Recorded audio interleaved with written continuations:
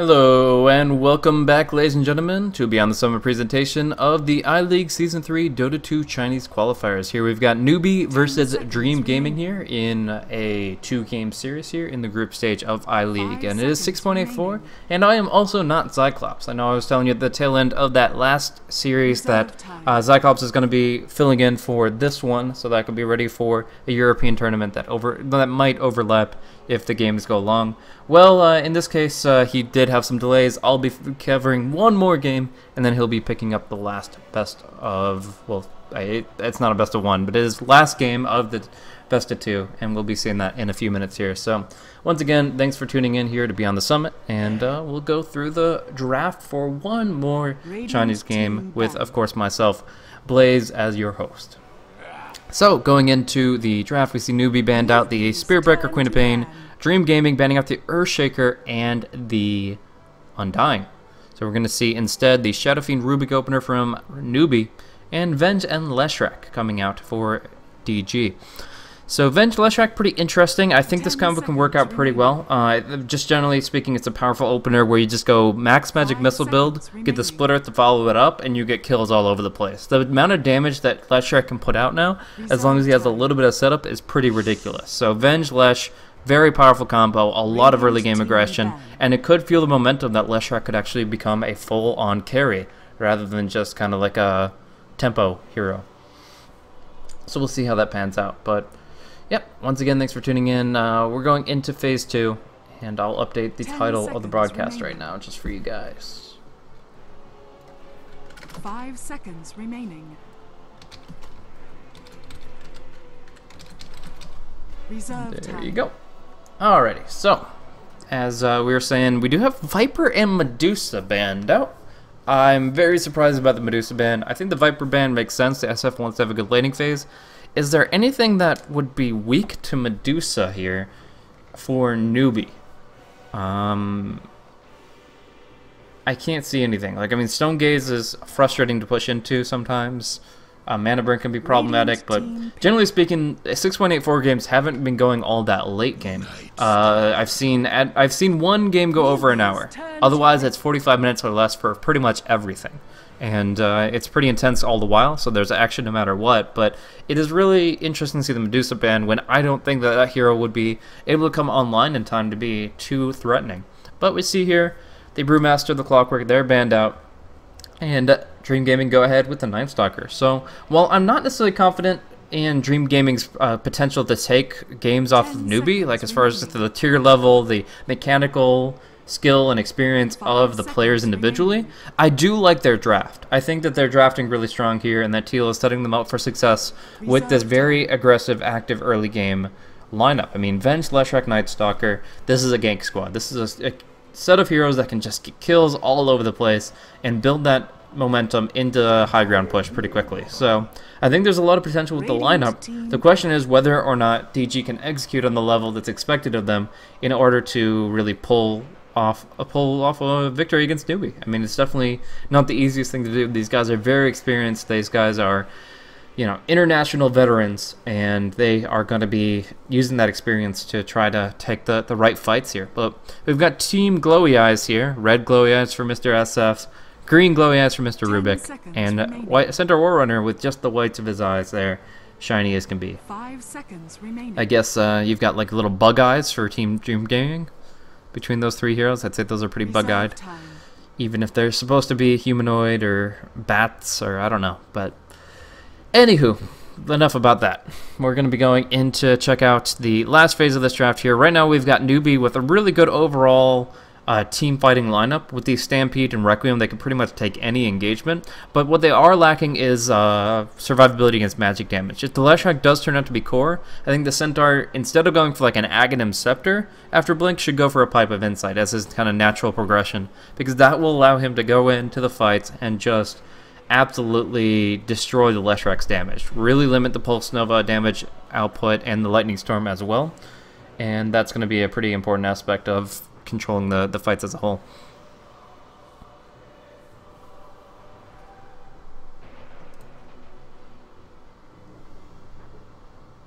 Admiral Kunkka's here. This is going to be pretty interesting. I'm curious what role they actually want to run the Kunkka. Looking at his changes and 6.84, I mean, they were kind of moderate, but the biggest thing that I think is going to be really cool for the hero is that he doesn't have to turn to cast Torrent. And what that means is you can look any direction you want and cast the Torrent. It shows that you're raising your hand, so they know the timing of the Torrent, but you don't have to point the direction the water is going to be spouting up. And that means that they don't get to make assumptions of, oh, it's just in this line here. It's somewhere along this path. I just dodge to the left or the right, and I'm fine. No, in this situation, Kunkka, the direction he's waving means nothing, and it's just about the timing of him raising his hand for the Torrent. So what that means, it's a lot easier to catch people with Torrent when they can see you. Before it was you can only really catch them if you're in the fog of war, otherwise they're going to be seeing it, they're going to be dodging it. So really cool to see that change here. X marks the spot cooldown, or mana cost went from 80 to 50, and the Torrent cooldown got reduced from 12 to 10. So again, most of the Torrent thing, but still really cool. I mean, you get the Magic Missile, you get the Torrent, you get the Split Earth. You've got a lot of chain stun there in a small AoE. So a lot of potential there for pickoffs, for team fights, little plays here and there. And also, a lot of people don't think about it this way, but Kunkka's boat provides a lot of survivability to your team. Obviously, the stun is really good against Newbee in general if they're not able to stampede, scatter away from it. But the big thing is the Kunkka's rum going overhead. You're going to be able to get a very tanky buff for the Leshrac. And though the Leshrac, if he can survive for 12 seconds in a fight, he can put out some massive damage. So the game plan of Newbee is to burst down this Leshrac, but with the Kunkka's rum, that's much easier said than done. It's actually very difficult to burst somebody under those effects. It's a 50% mitigation, and it will delay the damage for at least 10 seconds, and then they start taking it over time. So pretty good to have that. I like the Necrophos band still. I'm not sure if they could have made it work in their lineup without running some of these heroes as a pretty hard support, but I still think it's a pretty solid pickup. Necrophos is very scary in this metagame, and we're going to see some more of him as people find ways to get farm more efficiently on these int heroes. If they can protect the int heroes to get the farm with Hand of Midas and stuff like that, you're going to see those Octarine cores come out, and they're going to be really powerful on heroes that benefit from that cooldown reduction, like the Necrophos. Ancient Apparition is going to be the ban out here, as again, it's just about surviving. If they had the Ancient Apparition Ice Blast and it gets affected by that Ag Scepter, suddenly the Kunkka's Rum becomes something fatal rather than something that takes you down to 1 HP. They still could go for something with a little bit of global damage. Zeus is still in the pool, for example, but generally speaking, you're not going to want it against this kind of a lineup. We're going to see Lifestealer come in. And it's kind of surprising to see the Lifestealer going up against the Centaur Warrunner. I mean, he's really good against the Centaur and Bristleback in terms of how tanky they are. They have a lot of HP for him to feast on. And, of course, he has good, at least a good Infest Bomb with the Night Stalker, who's always in the enemy's face. But it's a little scary because the Stampede's going to allow Newbee to kite this Lifestealer, and he's not going to get as much direct damage in. So we'll see exactly his intentions, but at least for right now, we'll have to see him just kind of go into a kind of safe lane farming position, most likely, and see how that works out for him. Now, there's a couple members of Dream Gaming that I'm not as familiar with. They were being stood in for when I last cast them, so I think I've got like 3 or 4 of their rosters pretty well in my brain, but this Zove guy for playing the Lifestealer, I don't really know too much about him. So we'll have to see what he's made of, what he's got to bring to the table. But in the meantime, the last pickups here for Newbee, the Bristleback, the Skywrath Mage. Just kind of pretty standard bread and butter supports. Banana and Sanshin can do some really good work here with Skywrath Rubik. They're very familiar with this combo, and they can really disrupt what Dream Gaming have in mind with telekinesis, the silence and slows. I really think there's a lot of potential for them to just kind of take the fights and the early skirmishes based on support movement alone. But we'll have to see. For right now, let's go ahead and introduce the two sides. Thanks once again for tuning in to iLeague here. This is the Chinese qualifiers, and we're going to see an early smoke coming in from Dream Gaming. So we're going to see Demons leading the charge with the Boots first, Vengeful Spirit. If they connect with that, they follow it up with Teal's Split Earth here on the core Leshrac, running Null Talisman to start. That means we're going to be seeing follow through from the Lifestealer. That's going to be played by Zove. Ao is going to be on the Kunkka with that Torrent already up, and Jixing leading the caboose with the Night Stalker. So they get one stun, they get the Split Earth, they get the Torrent, misses, but it's still going to be First Blood Rabbit gets the stun off for the last second, but he still goes down to the Leshrac. And now Sanshang's in a bad spot with no movement speed. 290 MS is nothing, and with the Void, they set up. Oh, it dodges Split Earth, but still goes down to the Magic Missile. So in the end, it's a double kill for the Teal. Suddenly, what turns into a good start for the Null Talisman Leshrac turns into a great one, as he's going to have Boots or Bottle up very quickly. They're not going to be able to control the bottom bounty rune. It looks like that's going to be going to Mu on the Shadow Fiend. But still, they're going to be able to get the top one for whoever they desire. And it might be important to get that for the Kunkka to get his earlier level on the X mark, but it looks like they decided to give it to the Night Stalker, who's actually taking up the mid lane. So Jixing got pooled tangos, he's going for a bottle rush. This is a mid Night Stalker. And that leaves the Leshrac in an aggro try. Actually going to see a catch out of the Vengeful Spirit. Torrent will help a little bit, but in the end, it's still going to be the first kill on the board for Newbee. Finding out the Venge, who I think just went back for a ward. I'm not sure, but was in a bad position there. Yeah, she went back for this ward, it looks like. Or maybe it was just looking to stalk a courier. In either case. Because what some teams do is as soon as they get the bounty rune on their mid laner, they buy tangos immediately and get it couried out. So if she was kind of hiding out on this high ground, there's a chance that she could snipe the courier in the mid. But doesn't work out that way. Instead, she gets killed off, but again, it is going to be this aggro try here. Support Kunkka, support Venge. They can combo up their skills pretty well, and Sanshang has to be very, very careful. This leaves two 1v1 matchups, the Night Stalker versus the Shadow Fiend. This favors SF quite significantly. Moo's going to be able to do some work here, even if Jixing got a good start. And then down bottom, it's Zove on the Lifestealer going up against the Bristleback, played by June. And that's a tough one to call, honestly. I think both heroes have some strength to lend to this 1v1. But I think that June, if he plays it right, can actually destroy this Lifestealer, having such low armor. It's like at level 3, Bristleback's going to start getting very aggressive with these cool sprays, and you might be able to see a potential kill on the Lifestealer, or at least him being forced back dramatically. He's got, however, Tango, Sav, he's got the Magic Stick, and Bristleback's already using quill sprays here, which it doesn't bode well. Right now, Jixing does have the option as a mid Night Stalker to just go for level 1 Void last hits. And yeah, right now he's actually going to be ranking it, so that's an interesting decision. It goes from 80, 90 to 100. You're going to be using your level 3 Void to harass and kill. You're going to be using your level 2 Void for very little. So oftentimes, you kind of hold that skill point, leave level 1 Void, and then you use the Void to last hit and build yourself up. But in this case, he doesn't. He gets his boots and his bottle. He doesn't really need every single little last hit. He's 8-1 versus the Moo's 12-3, and that seems to be sufficient for him. In the meantime, June here manning up against Lifestealer. It's going to be Feast versus Quills, and with the Mango available, the Lifestealer has to back up and pop his salve, but he's still got the Magic Stick in reserve, so I think that now Zove is going to pull ahead in this lane. Double damage is going to be convenient for June, but without a bottle, it doesn't really make too much of a difference in the lane. Leshrac only at level 2. That's one problem running this aggro try, is you've got 3 level 2 heroes, and with a couple of good pulls, you're going to see at least the carry in this safe lane position, Rabbit, pull ahead in experience. Level 3.5. As you can see in experience per minute, that kind of maps it out a little bit less step functiony. So, Night Stalker's topping out experience per minute with the Shadow Fiend shortly behind. Then you've got the solo laners down bottom, but Rabbit's doing pretty good. Rabbit is not doing bad at all in my mind, and that's under some heavy pressure. So, back over to last hits, we'll see that he's gotten 13-2. To the Leshrac only 10-1. But at level 3 and level 4, I would say DG's tri-lane has a lot more aggressive potential. And he's going to just go for a Split Earth aided by that Lightning Storm. Almost enough to set up the Magic Missile. If they got that, that probably would have been a kill. But nope, he will be able to fall back here. Rabbit just gets a shared tango. June is going to be getting a bottle ferried out to him, and he needs that mana to really continue to fight in this lane.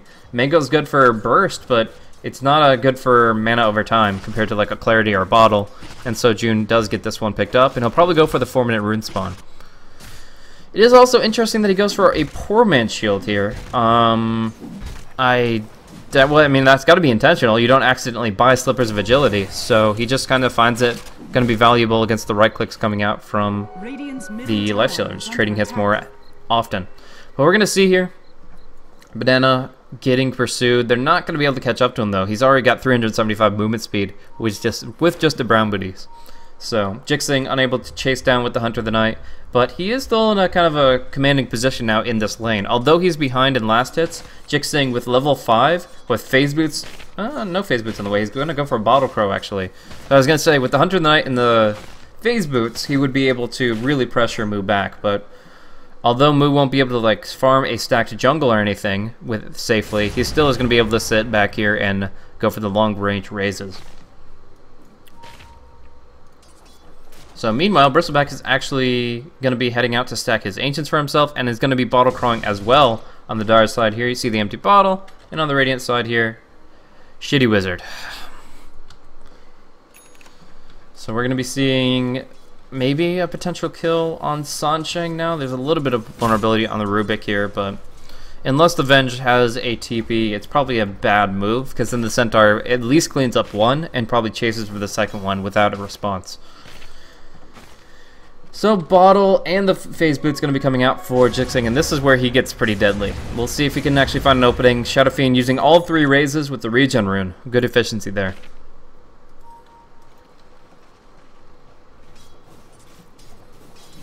And we'll see how this pans out. It looks like AO will walk right into 2. Banana catching him out with some good Arcane Bolt harassment. He's pretty tanky at 739 HP. Magic Stick is available as well, but they're still kind of looking for some damage on him, and they will bring him down to 200. So, squishier hero, need be dead, but the Kunkka is capable, and he'll be perfectly fine to just kind of play a little bit more reserved, get a tango from an ally, and try to stay on the lane. Oh, close exchange. I think I don't know. I was going to say the rune covers up 6-minute spawn, but we're going to see Leshrac pulled back into a bad spot here. Not only lifted back, but also slowed up by the concussive shot. If the Torrent to actually bail him out, and Jixing goes in for the actual return. They go in for more. They're not just happy with the Centaur. They want to dive deeper. Going onto Banana here, they get the Void, and they're going to get the right clicks. Great movement from DG, and they're able to clean it up, but now they're very low HP. Sansheng just needs one more right click, instead gets baited into it. Now slowed down by the Void. The cripple, he can't telekinesis, he will go down. That is going to be now a 3-kill swing for absolutely nothing. DG limp away, but they're all alive. Lifestealer pops the Infest on the Dark Troll Summoner to get his full HP bar back, and he can jungle, he can gank, he can do whatever he needs to do.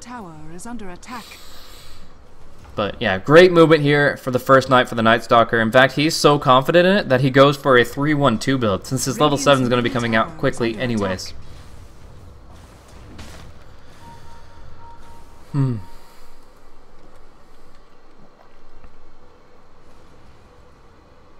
So, experience was brought back to even, and even the gold going about 1,300 in favor of Dream Gaming. They're looking really good right now. Great movement early on.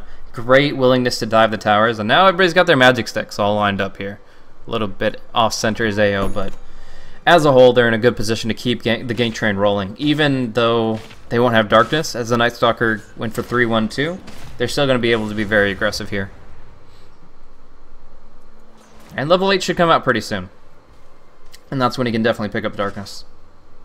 There was a change a long time back that reduced the level requirement for or the experience requirement for level 7 and level 8, and kind of pushed it back to level 9 and 10 a little bit, and 12 a lot. And that really helps the Night Stalker in terms of experience. But Demons is going to be going down here. Just a couple of nukes here and there. The Stampede to make sure he's within raise range. And they do get a second kill on the board. So both of the deaths are from the Vengeful Spirit. One kind of a freebie when he was stalking up for the Courier. And then one there with the Stampede use. So all in all, DG is playing this pretty smooth, avoiding death while still playing very actively and aggressively. I like that style in general. June here, under the Radiant Observer Ward, is going to be farming these Ancients, but I don't know if they can really punish it. They would love to just kind of like smoke up and pop a Torrent, but I'm not sure if that's going to happen. The Dire Observer Ward scouts out AO. June knows the threat, and he's going to back off. Dire's middle tower is under attack. Jixing has the darkness now, so might actually look to steal some of the creeps, but it's actually going to be the Lifestealer who can actually do that with the Feast. Works out pretty well. He's got the Helm of the Iron Will too, so he can tank this up decently. They can duo it, and Zove will get some good golden experience here. So these are the big ones. All the little creeps were killed off by the Bristleback, but these 3 big Ancient Creeps are really juicy for the Lifestealer and the Night Stalker. 170 gold a pop. They're going to be jumping forward in their net worth, as you can see here. Those two are even better than the Leshrac, who was kind of given a one position in that aggro try.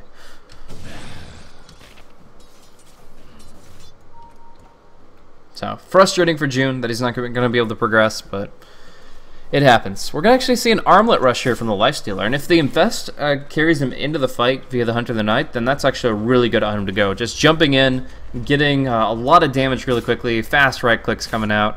It's a scary thing for a newbie to deal with, to be honest. They don't have that great of heroes to deal with armlet toggles either. Like the Bristleback Quill Spray might hit incidentally, but otherwise the damage coming in from Newbee is going to be very predictable. So armlet toggles, I could expect 2 or 3 in a fight, and that would be amazing if Zove can pull it off. Again, I don't know this guy's skill level, so we'll have to see, but it's going to be Stampede forward, Telekinesis, pullback. Demon still gets the stun off, but he will be raised down. No! Moo misses! Moo misses the raise! It's an E-raise, and now he can't get him! Oh, the last right click doesn't miss to the Crippling Fear, but Sansheng now in a bad spot, and we're going to see Teal's damage come out. Big ultimate coming out. The Pulse Nova just tearing through them, and they get a double kill for Jixing. Now the Torrent connects. Banana taking some damage over time, but it looks like he will survive. He will back off to base, and they'll be happy with that 2 for 1. And that's during the daytime, too. Taking these fights at daytime while the darkness is on cooldown is actually a really good thing for Dream Gaming to accomplish. They're really gaining confidence against Newbee here, making sure that the Stampedes aren't really that impactful from the Centaur, and in general, just controlling this early game really well. This next night is going to be a decisive factor for how the game progresses from here, though.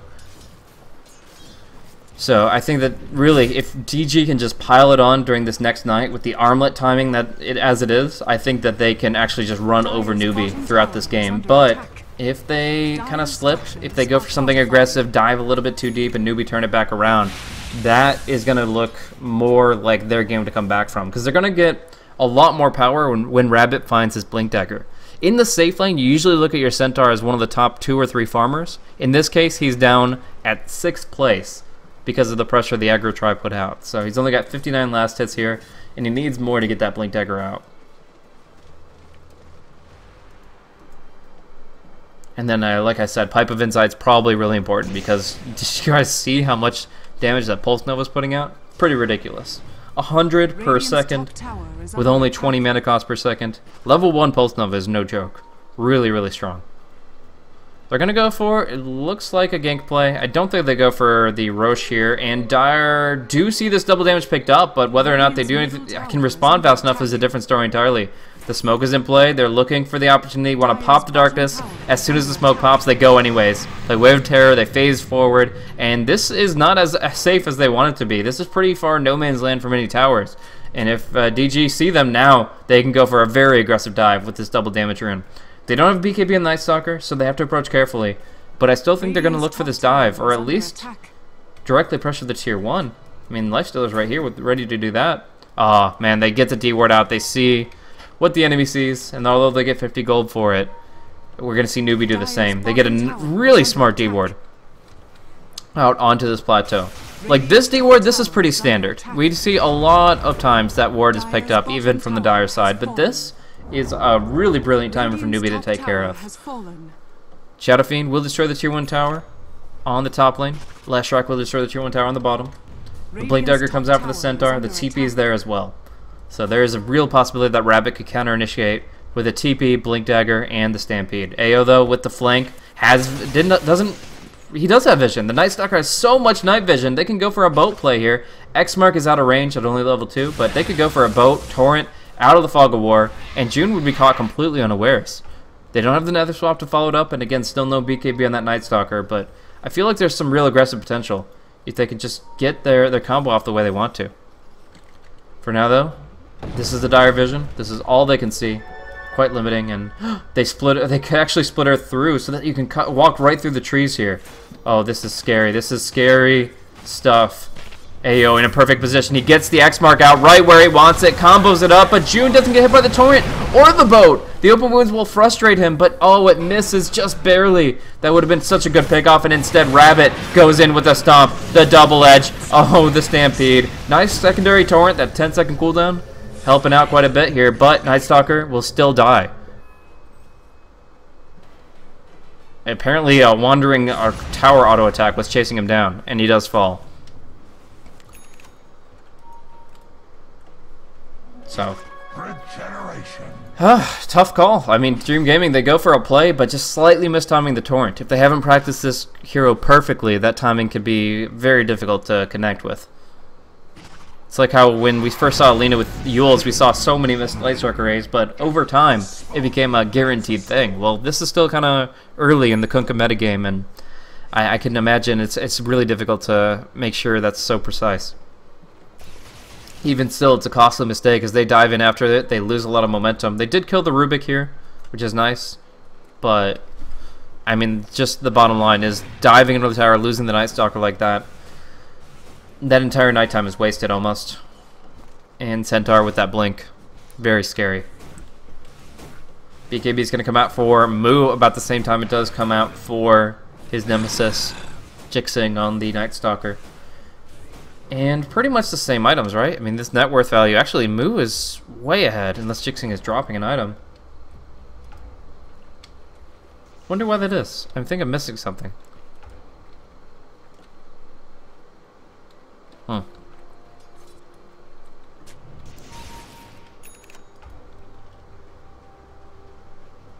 Oh well.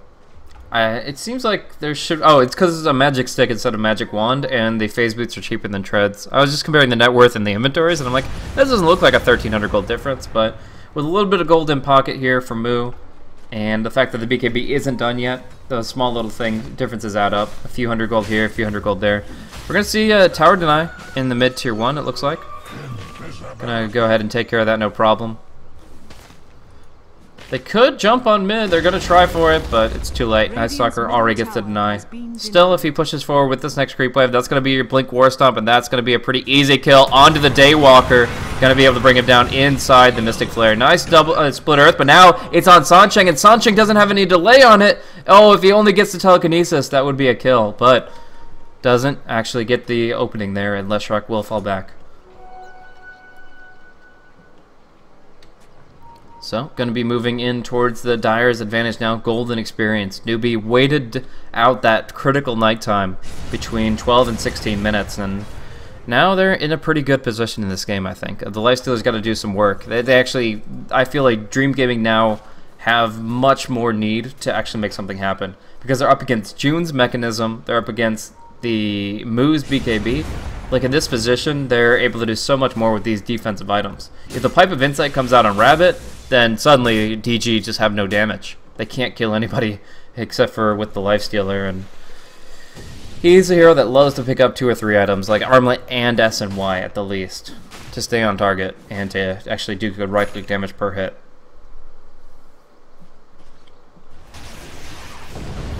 So just looking at overall items, the Venture Spirit does pick up a Medallion of Courage. We'll see if they can maybe turn that into a Solar Crest, which they can use on the Shadow Fiend. That would be really good. Beyond that,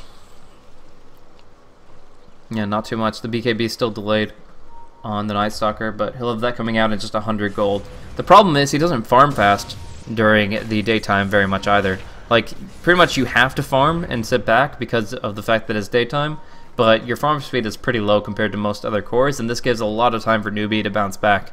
Now we have a level 11 Bristleback with pretty much all the items he'd need for this stage in the game. And he has, more importantly, the power treads to switch over to intelligence so that he can use the mechanism. That's what I was complaining about for the Bristleback that was so far behind last game. That Bristleback didn't have anything but brown boots, and so the difference maker, the Mango Bottle Magic Stick and the Intreads, changes his amount of mana pool completely. From having 500 mana to 715 is a huge difference here. That 9 intelligence really adds up. So that's important to keep in mind, is just having the mana to really make use of the item. The other Bristleback got it off once in the entire game, whereas June's going to be able to use it every fight.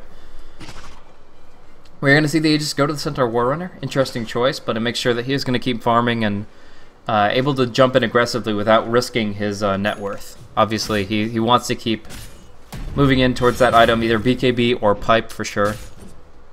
Aghanim's is nice, but you need more sustained throughput. And he actually goes for Force Staff, so feels like he's going to be able to accomplish more with that mobility tool over anything else.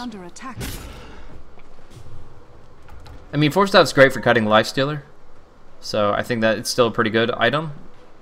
Not the decision I would have made, but at the same time I respect it. I think it's really a good counterplay if Zove gets out of control.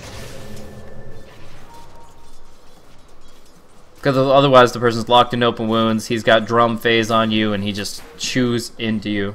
But having mobility from both the Stampede and the Force Staff, it's going to frustrate the Lifestealer quite a bit.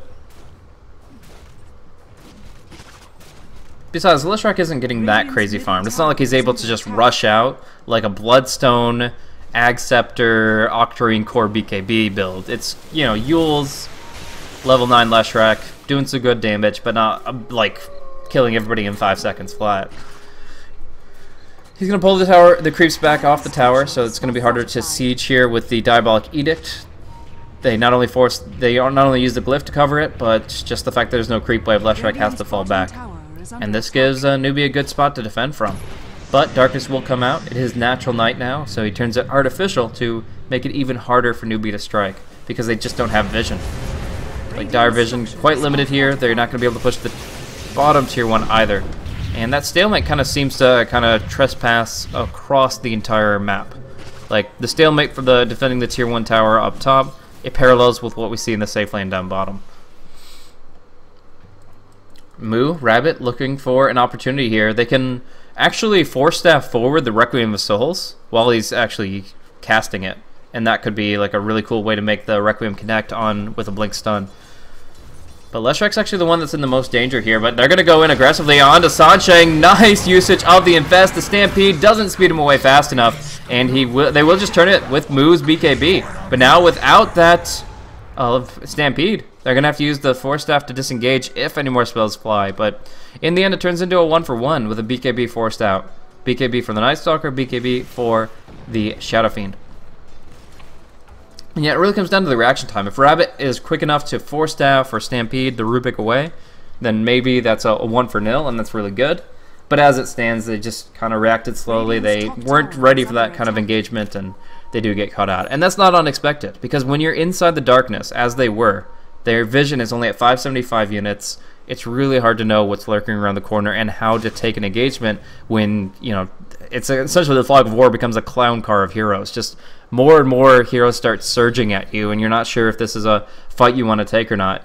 It's a difficult decision how to react. We're going to see Demons have a good swap position onto June, but he didn't see him until he kind of broke up past the steps.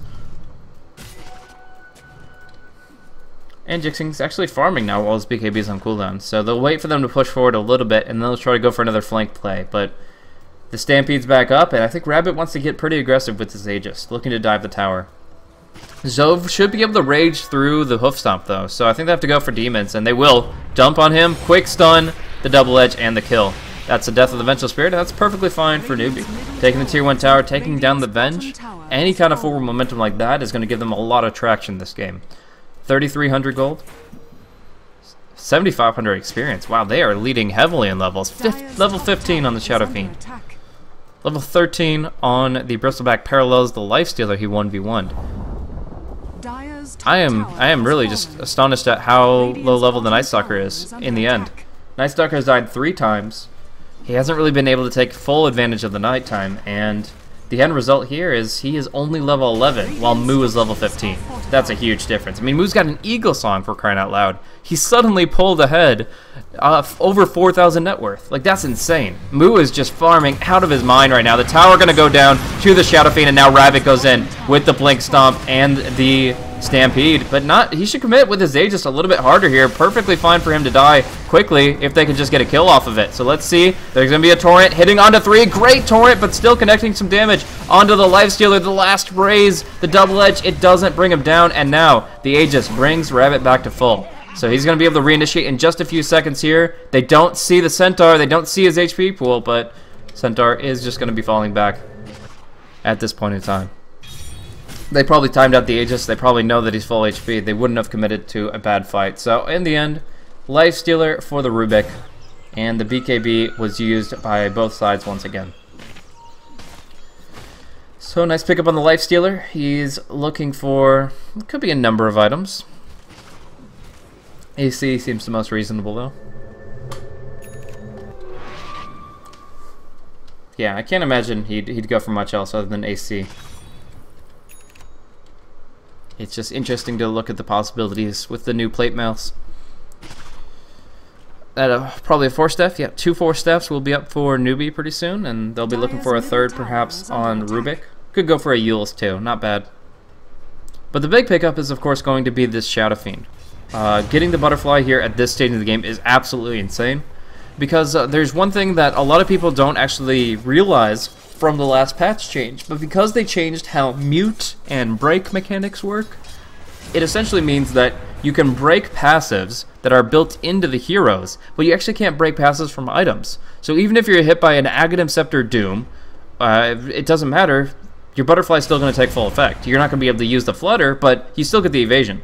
So essentially, until MKB comes out on the Lifestealer, this butterfly makes Mu the most powerful hero in the game. He is just insane. They cannot hit him. They have to nuke him down with spells, and he still has an 8-second BKB. So they're going to find their opening. Demons will go down once again. His 5th death this game, unfortunately. That is, of their 9 kills, 5 of them are on the Vengeful Spirit. Just he happens to be the one they find every single time. But it's the life of the support. Low HP, easy to jump on, low mobility to respond to things. It's a hard life for him. Bristleback also has a 10-second BKB, so all the more reason to get aggressive here. Popping the mechanism, every full HP, and Rabbit almost catches out Zove. Nice rage dodge of the Hoof Stomp, and a spell steal of the Lightning Storm. Sanche doesn't have that much mana, and he's actually going to go down here to the boat Torrent. Very nicely played by Ao on the Kunkka. So that's going to be their cause to retreat here. They didn't pop BKBs on anybody, so they're pretty confident with just what they exhausted. But here, 26-20. Keep the timer on that, because that is Shadow Fiend's timer for the double damage rune. Any team fight breaks out before 28-15.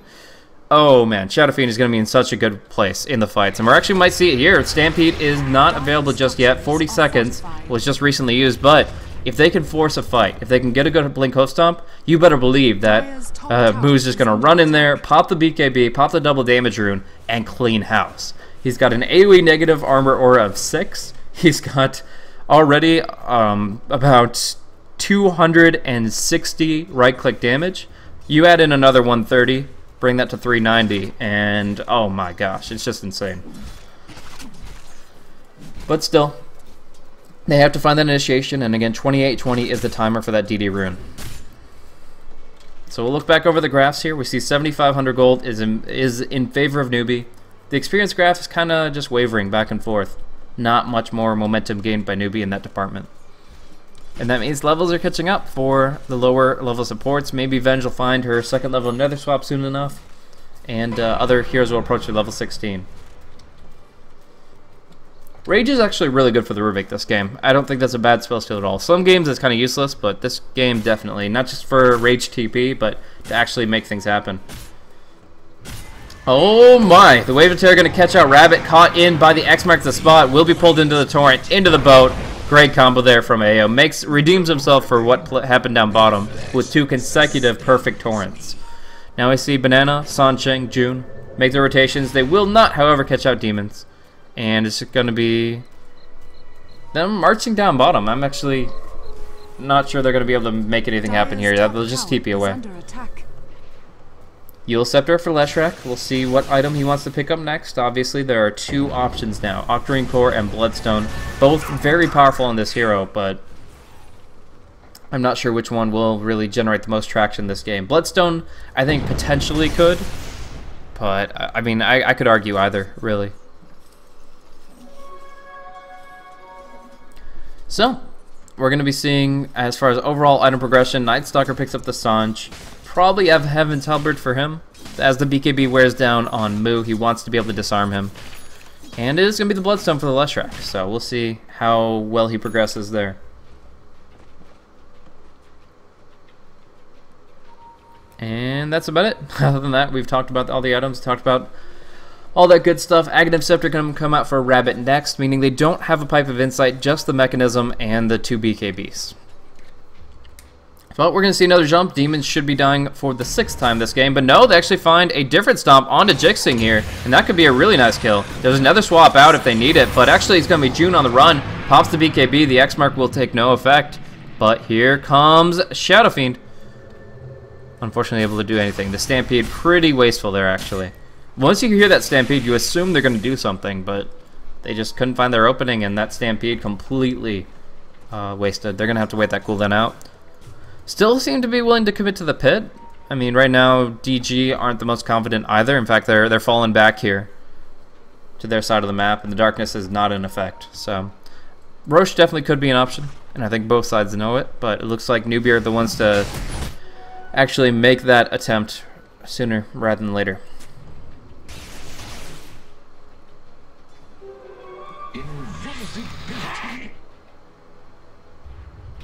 Dire's middle tower is under attack.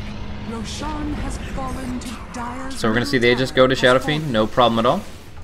It's going to be really strong to fight with 2 lives here. Now that he has lifesteal, he has all the right-click damage he needs, and that evasion, which again just is going to be very difficult for the lifesteal to deal with directly. Like, you're pretty much going to have to leave the Shadow Fiend as the last man standing, which is the last thing you want to do up against a hero that just is kind of his entire skill set is offensive. Like, every single one of his skills has real offensive potential, and it allows him to just go for heavy damage output with kind of reckless disregard for caution. But I think they're going to be a little passive for a minute. They could just farm the Aghanim Scepter on the Centaur, and then they're in really good spot. But we'll see. For right now, he's 700 gold off, and they seem to be wanting to at least push the tier 2 tower. So we'll see them make their moves that way. In the meantime, any other possible items? We see Glimmer Cape for Kunkka, so pretty cool here. Can do X mark plays with Invis. Can anybody that's about to get hit by a Requiem, he can put the magic resistance on them and give them a huge amount of survivability there. Even then in the Mystic Flare, somebody can be glimmered out. The silence obviously not affecting items.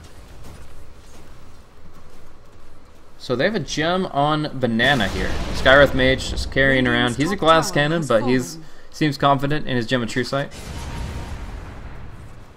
And I'm just now noticing they fixed the tooltip on this. Usually you had to alt text just to see the True Sight radius, but they're letting you guys know. It's 1100. Which is really important for if Night Stalker finishes Ags. Which is kind of why I'm surprised he has the Sange at all, actually. The Sange into Halberd made sense, but it seems like he wants the Ags more. So for now, a casual Sange, then into the Ags, and then back over to the Halberd. They're going to hear a Stampede. They're going to find out. Oh, man. Great kill on the last track. Really great opportunity there. Knocking down some Bloodstone charges. He'll be back up in 28 seconds, but losing those first 3 charges of his 8-charge Bloodstone default is going to be giving them a lot of momentum here. And this is kind of slow rolling, but as the Centaur gets that kill, the Aghanims comes out, and I think they push with this. I think they look to go high ground. Now that it's daytime, now that they've got the Aghanim Scepter, and they still have this Aegis here for another 2.5 minutes. They've controlled the map really well. They've gotten the dominant net worth. They want to make something of it now.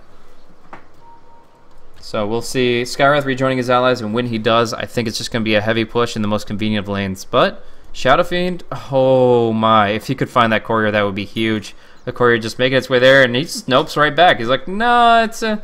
I'll worry. We'll worry about that later. We'll get our special secret items later.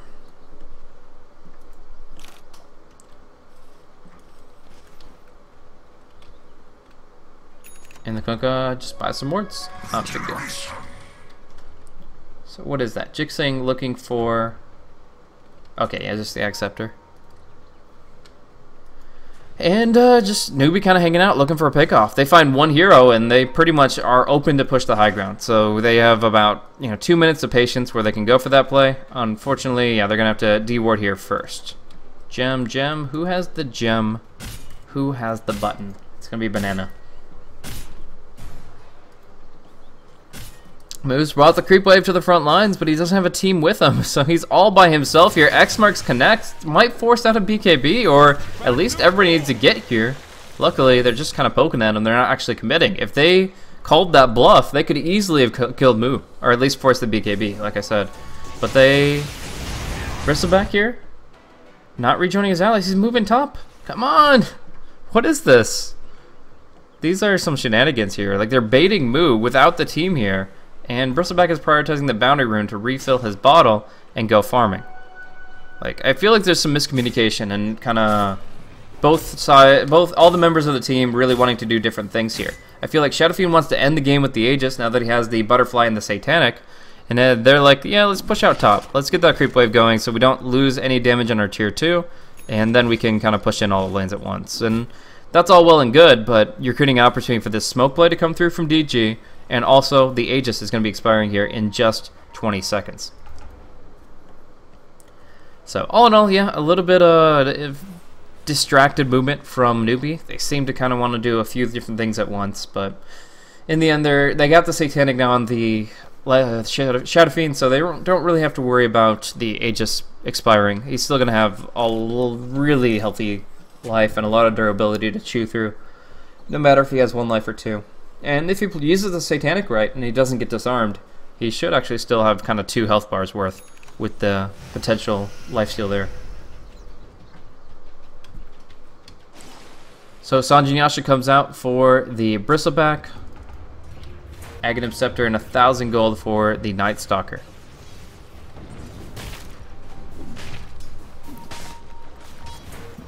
At a bit of an impasse, they look for a courier snipe. They don't find it, and they are gonna wait it out until it's natural nighttime. This is another thing that I'm not too sure about. Is Night Stalker is much more powerful during the nighttime, and although darkness will give you 50 seconds of that, this is gonna give them 4 minutes. So it's a bit different. But we do see demons in an interesting position here.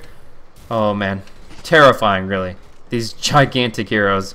This guy only has 4,500 net worth, and there's these just titans marching around outside. He hears their footsteps, their hoof beats, and yeah, it's just gonna be him hiding out.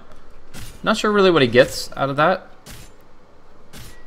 This position here, an aggressive stance. Maybe he gets an observer ward out after they leave, and the Geometry Sight won't take that away immediately, but still. I'm not sure what that flanking position could otherwise prevail. And there's the ward.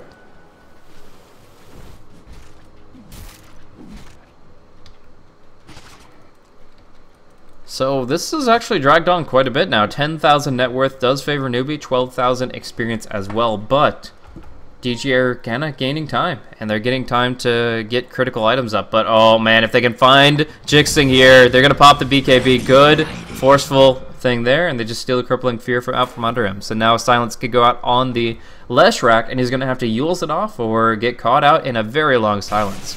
Now the nighttime isn't so bad. Whether it's darkness or whether it's the natural night, crippling fear is just as good on Rubik during the nighttime as it is on the Night Stalker, and that could be a huge thing to apply to a hero like Lesh. But just forcing the BKB isn't enough for them to kind of call to arms up to the high ground.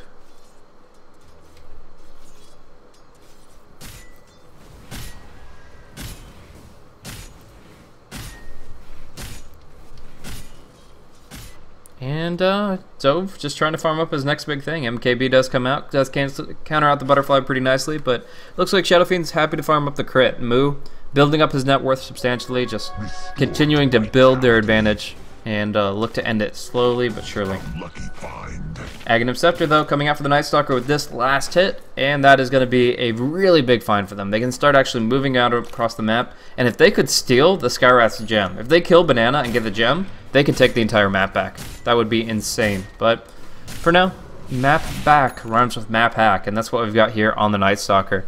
You're going to see, like, over these trees, this is the Fog of War. You can see, like, to this distance is how far he can see, and he does get a gem picked up by Demon. So Venge buys a gem, and here comes that map control. Just looking at Radiant Vision only, they're marching out across the map, and they can see everything here.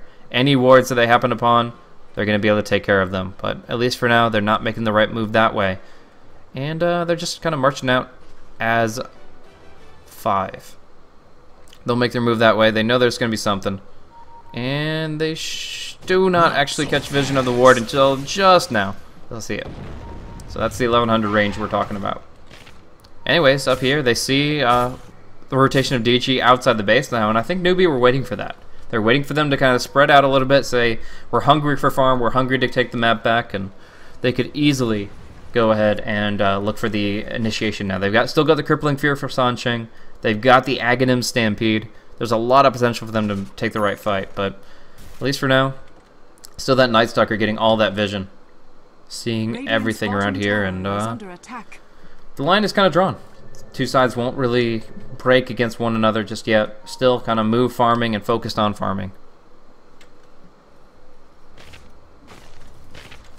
So that's going to be waiting out until the daytime, but here it is, Aegis and Cheese. The thing we've all been waiting for, the catalyst for action, getting that next immortality, getting the Cheese sustenance. This is how you end the game. Mu can buy out for Daedalus with this in pocket, and this is going to be really good. Aegis is on Mu, and Daedalus is a little bit of ways off, isn't it? I mean, the crit costs 2120, the Daedalus itself costs about 3,400 more, so he is still a little bit, 600 gold off. If they wait for anything, it's just buying that item, and then they go. With Satanic, Aegis, Daedalus Butterfly, and BKB, they should be able to take on the world. Mu nearly could like 1v3. So at this point, I hope they could 5v5. But we'll see. Obviously, Rabbit needs to make sure he gets his Stampede off at the right time. Sometimes Stray Silence or something could make that more difficult. So he'll get his BKB out pretty soon. And we also see Mu's Demon Edge here coming on out. So that's going to go from the... and the bottle too. Going to be going from the Secret Shop over to the Fountain. He's going to pick the recipe, and that's when they actually commit to the push. For now, they'll just kind of poke and prod, do a little bit of slow siege, do some tiny snippets of damage. But June, he wants his AC. Not going to find it, though. It's going to be the Daedalus that they get out on the courier here. And up top, it's actually going to be a flank to gank play. The Infest is available for the Night Stalker, but they don't actually find the Centaur. Now they see him jungling up, and he has absolutely no idea. Darkness, they see so much more night and day between Radiant and Dire here. Rabbit has absolutely no idea, but he blinks away. He heads back to his allies and conveniently dodges out a 2v1. I mean, of course, with Stampede, unless he's locked down that entire time, he's not going to get soloed. And there's the Daedalus. At this point, I'd say just they pushed out one more wave bottom, then they go all mid. All 5 all mid, and they should be able to take that high ground. They just have to be a little bit worried about Kunkka and making sure that they BKB the boat. If they BKB the boat in Torrent, then they should be in a great spot to take the high ground. Alright, here we go, boys. 42 minutes in, there is a 18,000 gold advantage, about the same in experience. Mu getting hit by some damage here. Medallion frustrates him, but his right clicks are far more substantial. And they're just going into this without all the heroes. They have 4 heroes here. 1 in back. That's Sansheng on the Rubik, who needs to get here. He goes, grabs the Blink Dagger from the side shop, and better use it to quickly get to the high ground, because I think they're going to start the fight without him. I think that he's going to be on the back line here. Blink, Force, and Stampede will get here quick, but the fight is beginning now. A lot of damage going up against the Lifestealer. He is going to bounce back here. That was actually, I believe, the X mark on him, so that he could kind of go aggressive and still heal back up. So if they X him back, and that long duration of 8 seconds really allows you to kind of go in and get that pullback. But they don't force out any cooldowns, no BKBs, nothing like that. And we're going to see the 2-minute timer for Mu. He's going to go in right onto the tower. The Torrent misses. The Tier 3 is gone. And now they have to commit. They get the Split Earth, but he's got so much for him. Sansheng going in. Going to be stealing up the Split Earth here. Jixing on the front line. Popping the BKB. Now they get the boat across. And they will be able to send back Zove. Magic Immunities for allies does not negate that. He's still going to be pulled back. Torrent will connect on a Mu, but still Melee Rax is down. June still in the front line with the Cheese, with the mech off cooldown, with the BKB. So they take down 2 racks, and I think they want to go down mid. The creep waves are complying pretty well here, but we do see Centaur TPing back. So he's going to immediately TP back, pick up the BKB, and force Blink to the front line. But that means they're going to have to wait at least 30 seconds to get him into the fight. Bristleback picking up the AC off the core here. This is really good stuff from them.